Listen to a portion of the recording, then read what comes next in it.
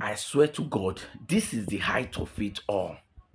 This is a very big slap and insult to Nigeria. Libya actually locked our Super Eagle players in the airport. It was a deliberate attempt to frustrate the players. They are stranded in the airport. There was nothing to come and pick them. There was no means of communication to them. Just because, maybe probably because we want them, they were given adequate hospitality even when they came to this country. Nothing happened to them. They came here in peace, left in peace. How they do this kind of a thing to the Super Eagle? Big boys like that. Now they just keep for airport, stranded like that. They slept at the airport there. That's the height of it too.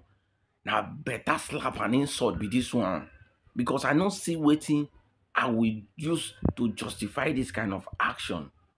Because they know nothing will happen. Now Nigeria now, and I see finish. Not the government, they cause them.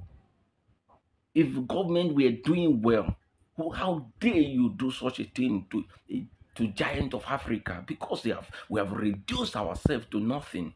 That's the reason why small country like this, like Libya, could afford to do this kind of a thing. Imagine this kind of a thing. Imagine if they are treating people who are on international duty like this. You went there, nothing happened to you, probably because they warned you. You are now angry in retaliation. You want to, frustrate them.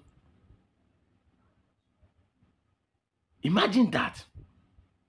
Imagine this if they are treating Nigeria, the people who they send on international duty in this manner, how they be treating those people in their country, because that's where some of those frustrated Nigerians are passing through to go to Europe. If you have somebody as a friend, they ask them how they are being treated. They will tell you they treat them like animal. They treat them like animal. Somebody was telling me a life story. I was literally crying. I asked the person, why would you leave your home? Even if you were dying in your home, why don't you just die in your home and you'll be buried there, rather than going to a country where when you die, nobody knows you're gone? Because a lot of people die when they are passing through that desert. The person said they didn't tell them, give them all the details. Imagine. When I just watch the clip of waiting happen, because these guys, they use us to play. What kind of rubbish is this? Eh?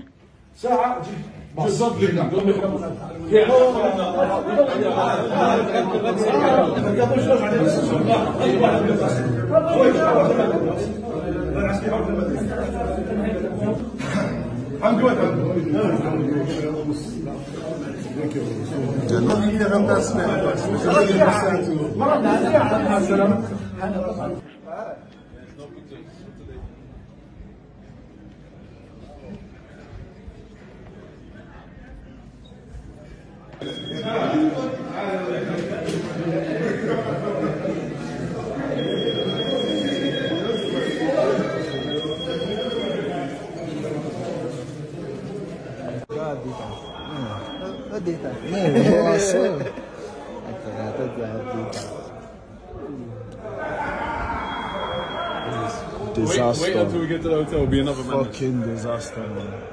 The hotel. Because Super Eagles were supposed to land at a specific airport. A few hours before they landed, or a few hours before they will land, they were redirected to another airport. Why, when they got there was no provision to attend to them. Nobody came for them to pick them off, to pick them up. Nothing happened. There was no means of communication. Imagine that. They were just stranded. They slept at the airport there. Now, say finish. Now they caused this thing. If not because Nigeria have really reduced themselves to nothing. That's the reason these people could have the effrontery, the guts to do this kind of a thing to Nigeria. who are on international duty because they know nothing will happen. They know nothing will happen. What kind of a country is this? People you send to go and represent you. Now they went there just because people have seen you finish. Government, more than the guests, that's what South Africa insult us finish. That's what South Africa insult us finish. Cause us finish because of light issue.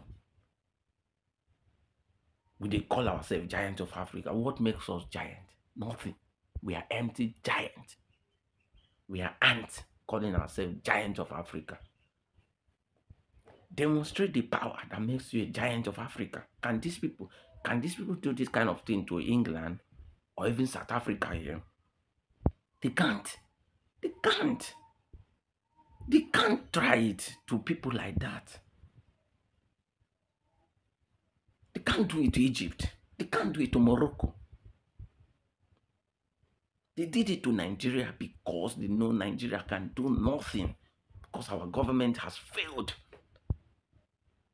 If we are protecting our territorial integrity, doing the right thing,